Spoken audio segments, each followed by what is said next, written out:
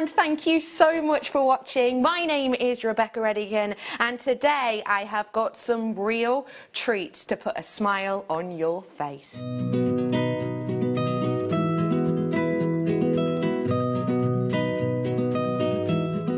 Welcome to Gdansk, the beautiful historic city. What we have here in Gdansk, of course, as well as all the history, is incredible culture, but some might say, most importantly, the place for Baltic Amber.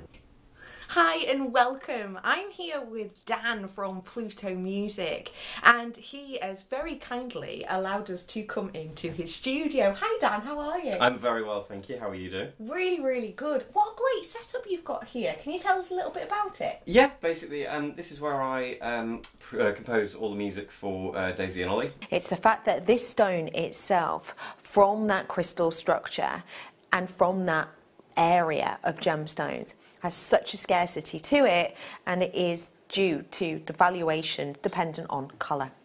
When we're talking to you about these stones, and let's remember, I myself am Gemologically Institute of America trained. I have my training with Gem A as well.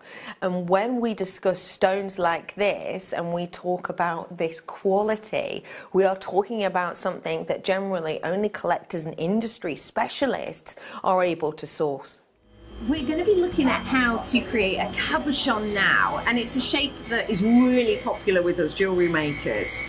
So where does the process start with making the cabochons? Well, the making cabochon starts like any stones we cut, from selecting the and sorting the material. Yeah. So basically, if you want to... This was taken under as the country made bakery and name, and it was revolutionary at the time for its wonderful sliced and packaged bread. Now though, it is a beautiful home. Let's have a little look inside.